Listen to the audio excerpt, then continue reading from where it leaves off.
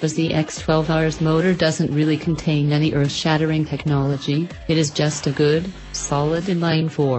With 1199 cc, the ZX-12R's engine was a huge 12 kilograms lighter than the ZZR's lump and contained a lot of the ZX-9R's know-how. Impressively, it is just 8 mm longer than the ZX-9R's engine and it's 83 by 55. 4 mm over square bore and stroke was also decided on using the ZX-9R's template. One thing that did make it special, however, was a huge 12.2:1 compression ratio, achieved through the use of specially cast pistons with super thin piston rings for minimal friction losses. Those who like these kinds of things will also appreciate the fact the ZX-12R's clutch cover, cylinder head cover and generator covers are all made of magnesium.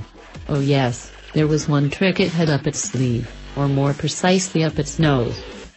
Kawasaki have always pioneered ram air, and the ZX-12R featured a massive air scoop at the front of the bike that channeled fresh air into its mammoth airbox via ducts that actually ran through the frame to ensure nice, direct flow.